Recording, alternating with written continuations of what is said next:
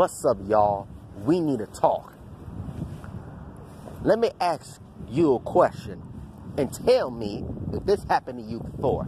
Now, have you ever had one of the staff members, managers, co-workers, or bosses told you that if you got bullied in any kind of way, if you got hurt in any kind of way, and you felt like talking about it, then let him, her, or them know. But every time you explain why you got bullied, how you got bullied, why you got hurt, how you got hurt, they say this: well, how do you really know that you got bullied? How do you really know that you got hurt? How do you really know that this is the reason why that you got bullied? How do you really know that this is the real reason why that you got hurt? See, here's my thing. I'm saying this because this is true. This is real true.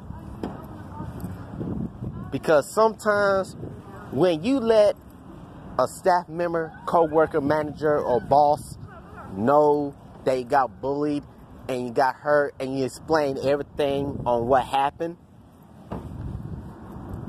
they say that stuff to you because they might as well don't care. They might as well, just didn't want to hear it. And that's why they ignore it in the first place. That's why they do that. Some of them, not all of them, but some of them. Let me tell you something. Here's for example. I'm sorry, what you say?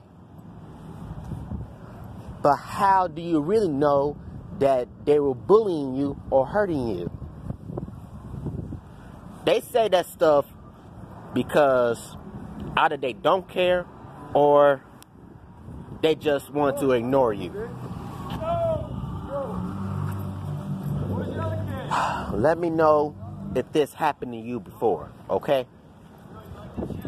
Oh, by the way, I'm at the mall, if you're wondering why you hear sounds on the background.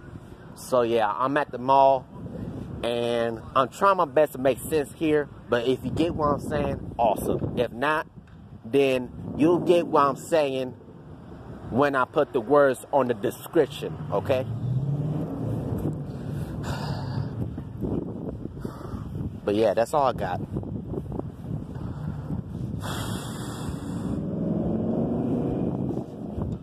Y'all have a good night and stay safe at home.